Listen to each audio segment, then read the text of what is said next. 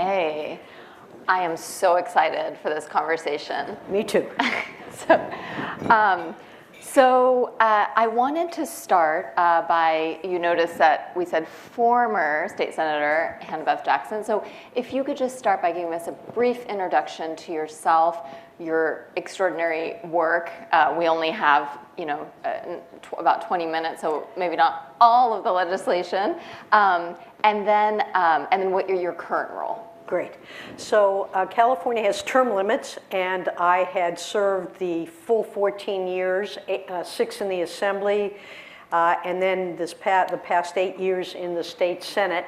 So now I am not only a recovering lawyer, I am a recovering legislator, having been a lawyer and practiced law for 22 years before I got into politics. During my tenure, I really focused on issues affecting the environment, work, women, equity, education.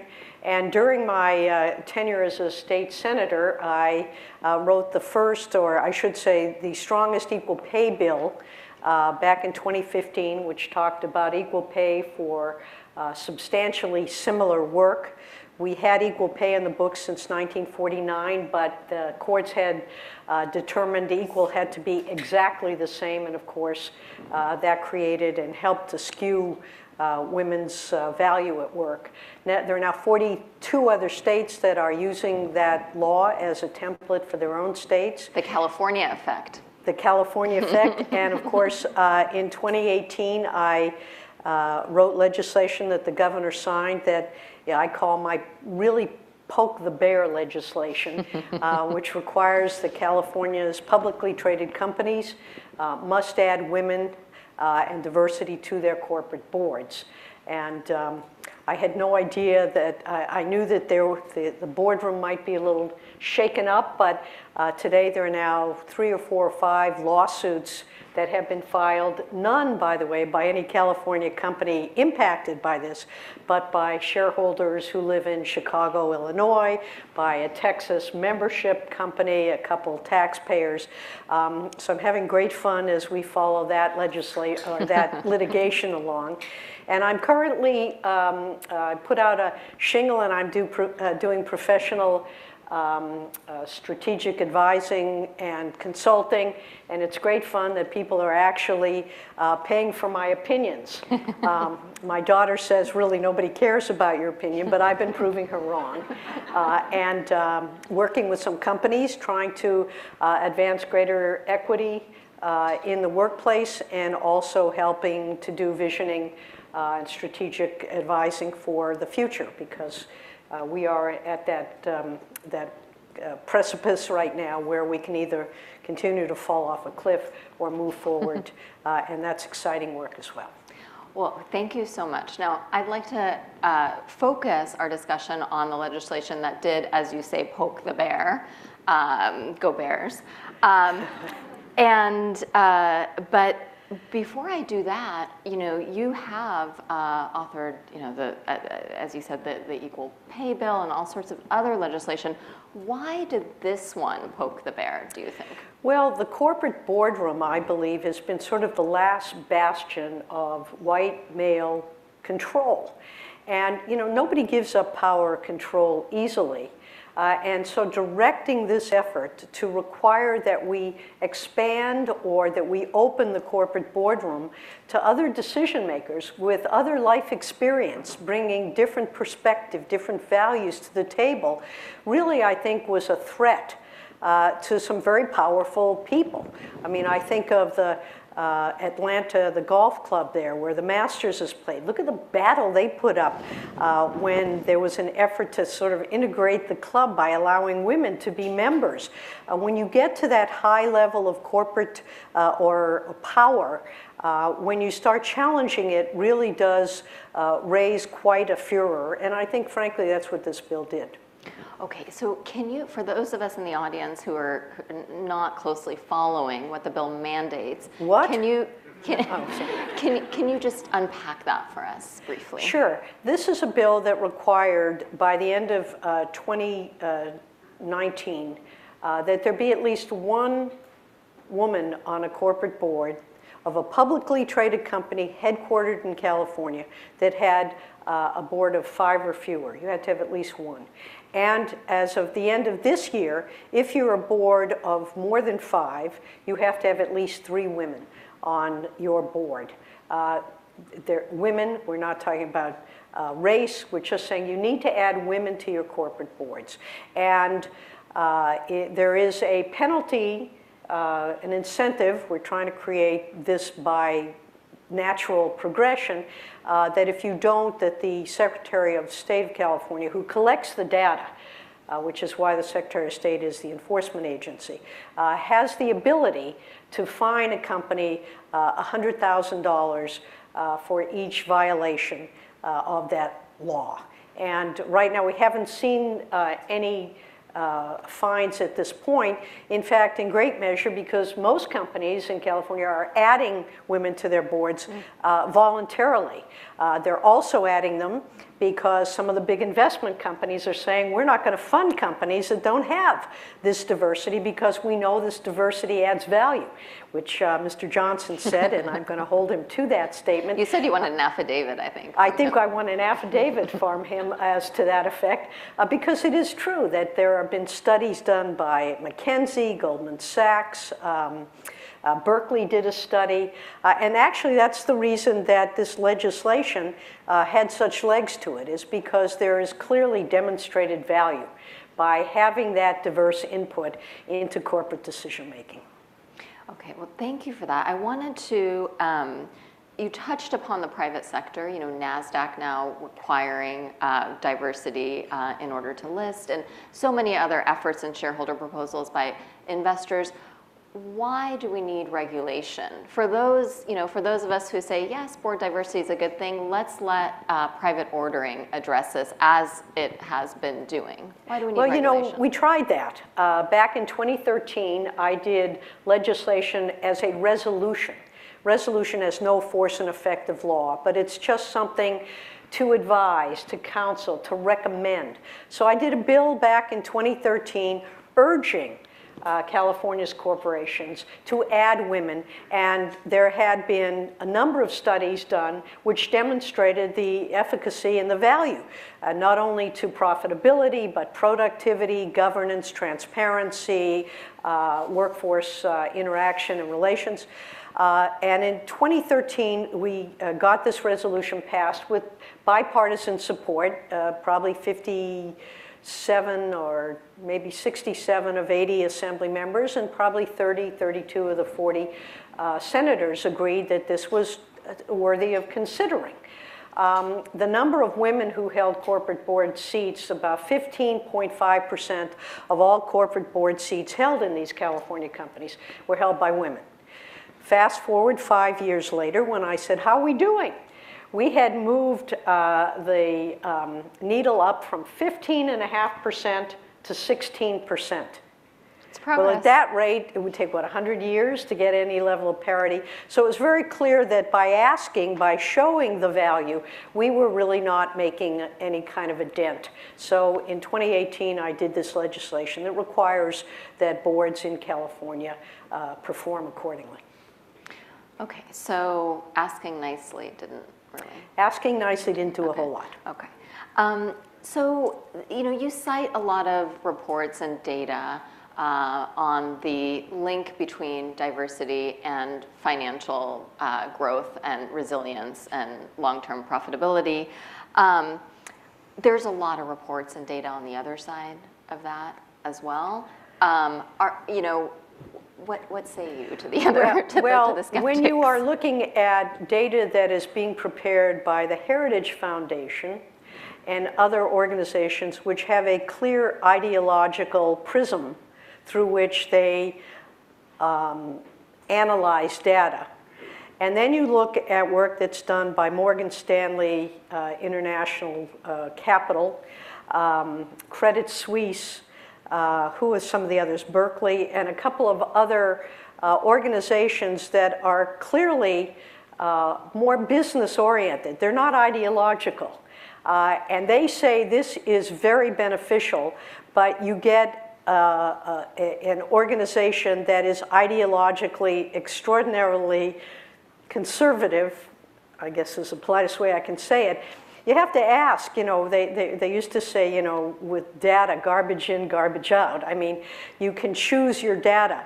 But for my perspective, when you have an objective organization, Credit Suisse, I mean, somebody tell me that they're ultra left wing, I'd be very shocked to hear that. They aren't. I mean, they look at the data from a business perspective.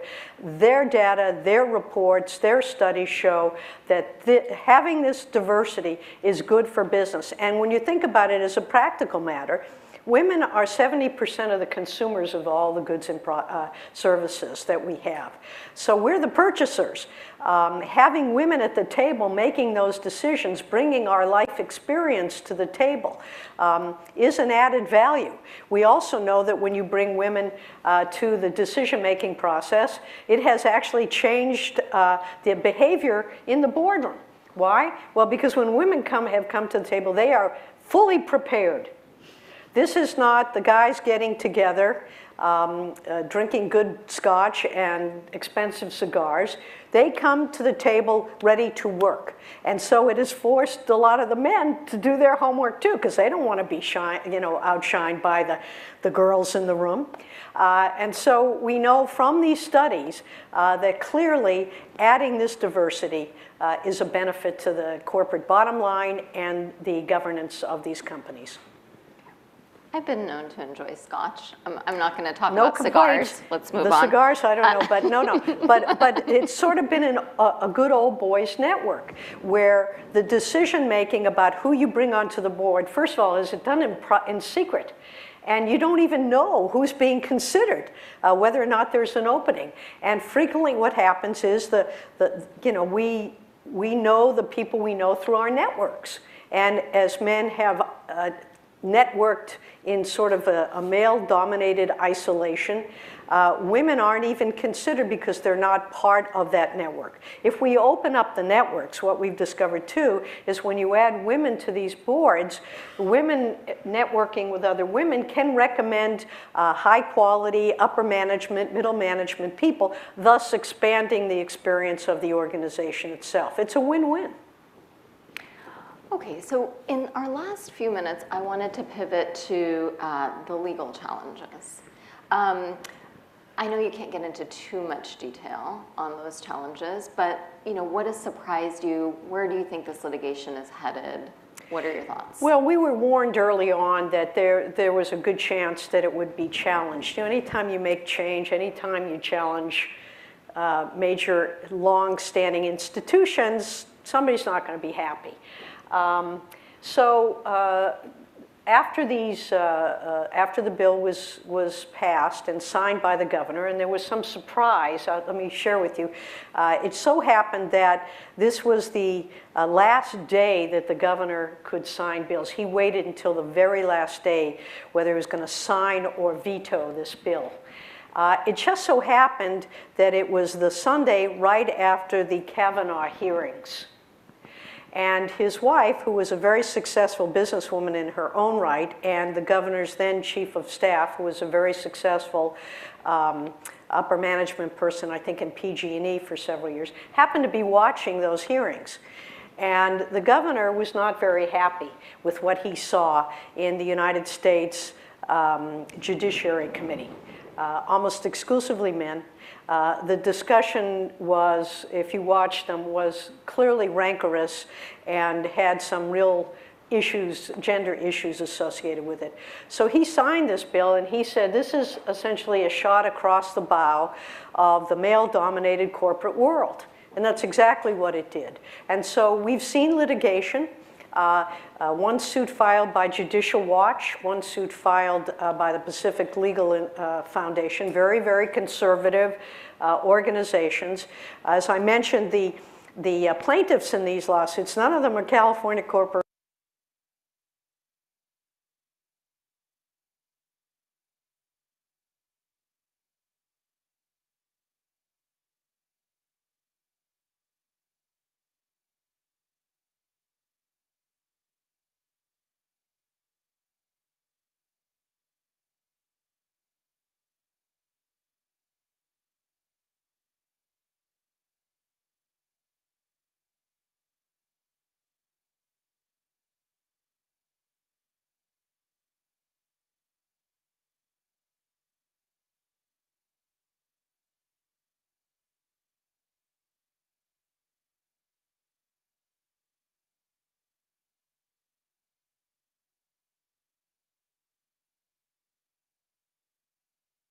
very important factor. It says that you have to have at least 3. Why 3? Well, for many of us who have been in a room where we've been the only woman, we're frequently expected either to take the notes or get the coffee.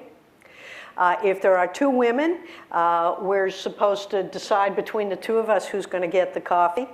But if there are 3 women in a room, we look at the guys and we say, get your own damn coffee. And so that's what they call the critical mass. And we know that it's true. When you are in that circumstance, when you have a critical mass, the voice of those women, that critical mass, is more likely to be heard. We reinforce each other because there are more than one of us frequently dealing with similar issues of being interrupted or mansplained or our comments not even being acknowledged as they go on to some other topic. I mean, this is all, there's data that shows all this. So those are the basic issues in the lawsuit. One of the suits comes to trial theoretically early December. There were requests for preliminary injunctions made both in the state and the federal case, both of which were denied.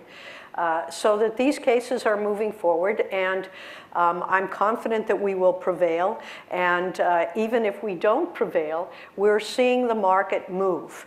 And someone said, well, why then don't you withdraw the law? You know, the analogy is if you're a race car driver and you're driving in a race, you don't take your foot off the gas pedal when you see the finish line. You keep driving until you get past the finish line. And that's what we're doing here. And we hope, of course, you mentioned NASDAQ, Goldman Sachs, companies like BlackRock, Vanguard, State Street, they are now all taking the position that they only are going to do business with companies that have that diversity because it's good for business. It's good for the shareholder, it's good for the company. And it is a meaningful, hopefully a shift, as Mr. Johnson was saying, one that will benefit everyone in the long term. So in your, I'm going to pivot to your current role, consulting and advising companies and getting paid to offer your opinions. What a notion.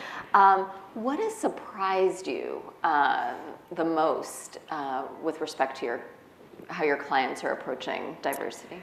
Well, that level of uncertainty, you know, change is hard to make. Sometimes people say, better the devil you know than the devil you don't know. But there is, I think, a willingness to consider going forward in this post-pandemic world, the best way to do business, what's going to be best for your employees, what's going to be best for the ultimate success of the company. How do we make this work?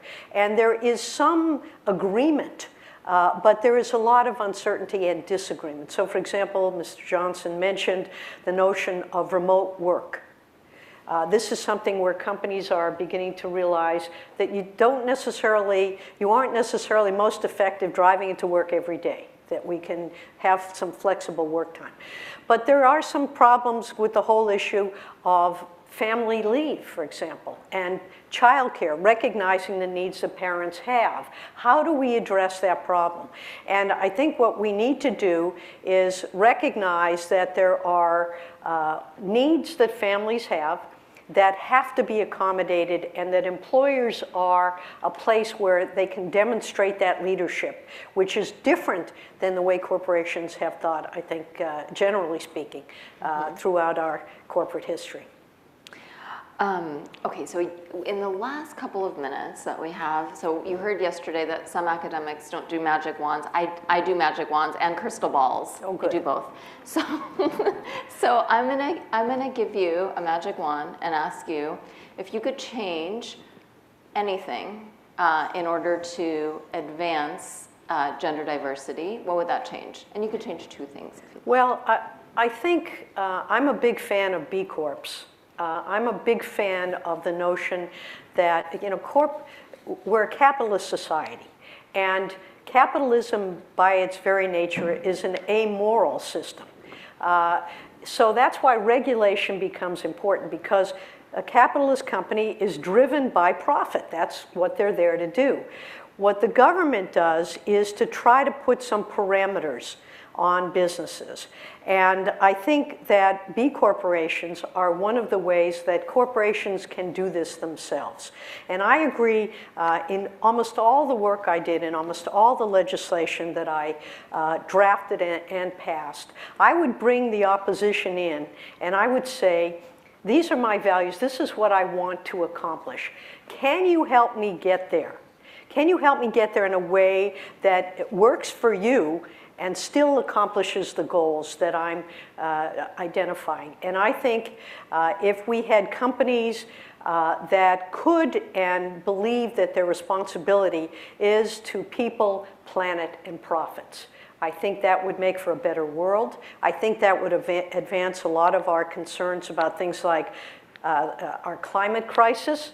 If we had to take some responsibility as corporations for the future of our planet and the next generations, I'd like to see us doing more and more of that. And I do believe if you bring women onto those boards, we get that different perspective that I think will advance that cause. So that's really an important one to me. And I have in my district, I represent Santa Barbara and Ventura counties, a company you may all have heard of called Patagonia. And Patagonia is a B Corp. Now, it's also privately owned. Right.